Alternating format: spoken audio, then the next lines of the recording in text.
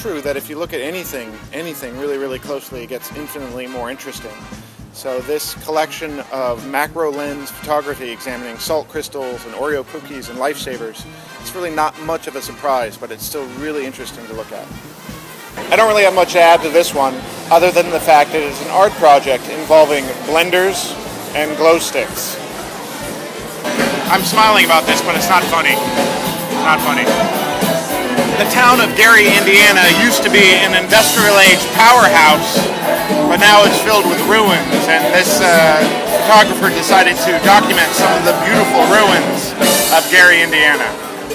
So bridges can really be a thing of beauty or a thing of technological marvel. This collection of stunning, amazing, beautiful, and interesting bridges will sure to please the architecture enthusiast in all of you. I don't think I will ever tire of a good collection of wildlife photography, and this set is no exception.